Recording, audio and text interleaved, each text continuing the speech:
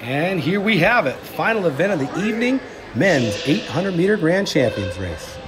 And it looks like our current grand champion, Zach Stoppmore, is going to take the early lead.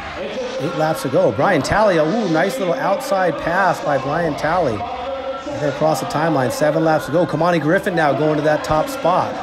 These guys are flying early. Stoppmore and Kamani Griffin battling for that top spot. They're going to cross the timeline with 6 laps to go. It's going to be Griffin. Stoppmore now moving up in the top spot. Talley moving up in the second spot.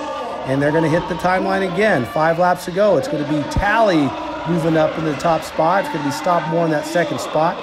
And then we've got Michael Pasquarello in the third spot. Ooh, here comes Brandon Hall on the outside. Brandon making his move on the outside. Slipping into there that third spot. Here comes Brandon again on the outside. Powerful move on the outside to take the lead. 3 laps to go. Brandon Hall, he has got some speed, and I don't think they're going to catch him, ladies and gentlemen. Hall way out in front. Stoppmore in the second spot. And it looks like Spencer Curtis is in that third spot. Brandon Hall way out in front. B. Rizzi laying down the hammer. He's going to have 1 lap to go. Barring any type of crash, Brandon's going to run away with this thing.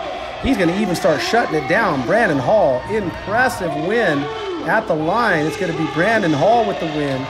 Zach Stoppmore with the silver. Spencer Curtis holding down that third and final podium spot.